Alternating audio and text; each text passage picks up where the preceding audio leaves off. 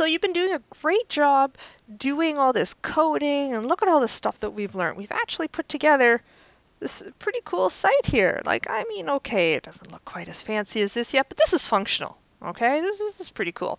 So here's a question though. How do you know that there's no errors here? Um, well, you might think, well, I know there's no errors there. I'm looking at the page and it's working. Well, we haven't actually tested this in other browsers yet. And on top of that, even if we did, so we could go and we could test it out in Firefox and Safari and Opera, but we're not going to be able to test it out in every single browser out there, although I do encourage you to test it out where you can. But there's so many different configurations, and and I don't have a PC, so I can't test it out on a PC. There's so many different things.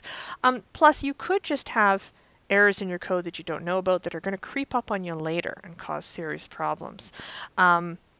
So what I recommend you do, in fact, what I insist you do, is validate your code. And I kind of skipped this because I just wanted to get going. I was so excited about showing you all about this, the tags and stuff like that, that I skipped the validation part, and I kind of shouldn't have, because validation is something that whenever I'm writing web pages, it's better to do it at the beginning and do it early and do it often, because if there's going to be a mistake in your code, a validator, an online validator, will find it sooner rather than later, and it's much easier to fix mistakes when you find out about them sooner. Validators are also useful, like if for some reason your code just isn't working the way you think it should be working and you can't figure out why, run it through the validator. Chances are the validator is just a computer. Validator, will find that error and will tell you what it is, and that's just a really great tool. So where do you find the validator? I like to use the W3C Markup Validation Service. It's located at validator.w3.org. This is a free service, fantastic, and so you go here, and all you need to do is, there's different methods to do your validation, because validating by URI is for pages that are actually online right now. So we could actually, copy this address and put it into this box right here and click the check button, and that would check that. But we haven't published our website online yet, so we can't do that. So that's okay, because we can validate by file upload.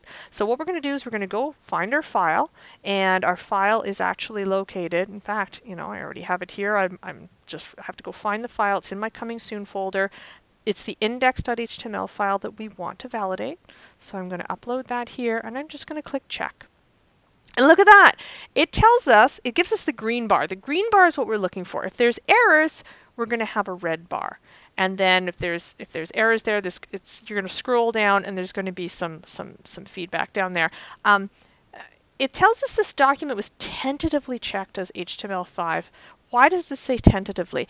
That's because the HTML5 is still sort of being developed. So, in the absence of a strict definition of what is and isn't allowed, and what is and is not correct HTML code, the W3C Markup Validation Service, the best they can do is say, well, assuming what we know about HTML5 is correct, your code is valid. That's good enough for you and me, all right?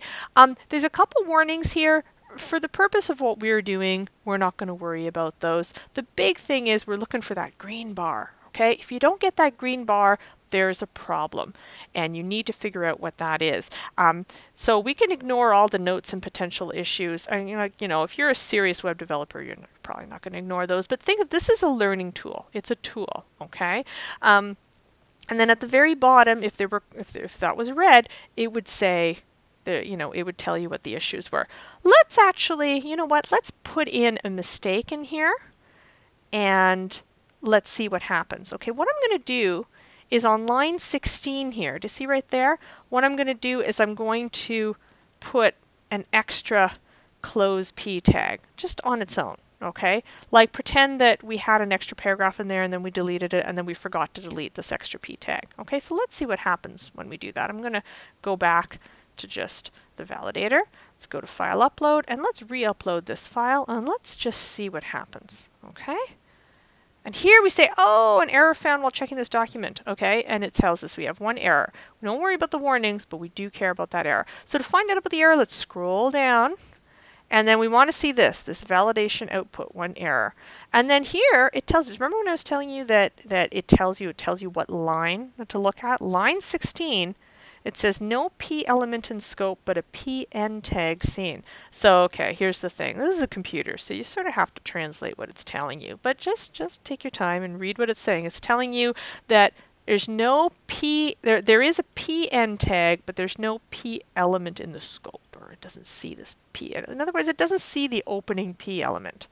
And that's all, and that makes sense, right? There's no opening paragraph element here. There's just a closing one. So we go, and it told us, look, hey, look on line 16. So we say, yeah, line 16. Why is that there? That's so dumb. Okay, so you can delete that, and then when you just go and you can re-upload that, and then you can check again. Oh, you know what? What's the problem? I didn't save. Oh, here's something I never mentioned about Text Wrangler. Sorry, small tangent here. Do you notice this little black dot right here? Man, I should have mentioned this ages ago, but better late than never. When there's a black dot next to your file name in Text Wrangler, it means that you have unsaved changes. And that's exactly what happened here. I deleted that extra closing P tag, but I didn't actually save it. I need to actually save that. And then as soon as I hit save, that black dot disappears. So when there's no black dot, it tells you, hey, it's all good. Okay, and then I could upload that and that'll work. Sometimes you'll see, if I move my cursor somewhere else, you'll suddenly see an open dot. And that just tells you, hey, you haven't made any changes yet, but your cursor's in a different place. That's all that's telling you. As soon as you make a change, as soon as, let's say I were to, change that to I want to add a letter there. It says, hey, you have unsaved changes. Okay, so that's all there is to that. So now let's do this again. I can't believe I made that mistake. Let's revalidate that. Haha, green, and all is good with the world. Okay, you now know how to validate your code, or how to make sure your HTML code doesn't have any mistakes in it, which is a really, really useful tool. You should validate early. You should validate often. Use this tool whenever you've run into a brick wall and you can't figure out why your code is doing something wrong. It's going to point you in the right direction. One other warning, sometimes, we didn't really see it in this case, but sometimes one mistake in your code can actually cause a ton of different errors here. You might think that your code is fine, and then you upload it, and then it's telling you 16 errors, and you're like, whoa, oh my gosh, and you think, I'm the worst coder in the world. No, you're not. Sometimes one or two errors can actually combine to throw off all these crazy errors. And so I recommend that if you find errors whenever you do the validation thing, focus on one problem at a time, all right?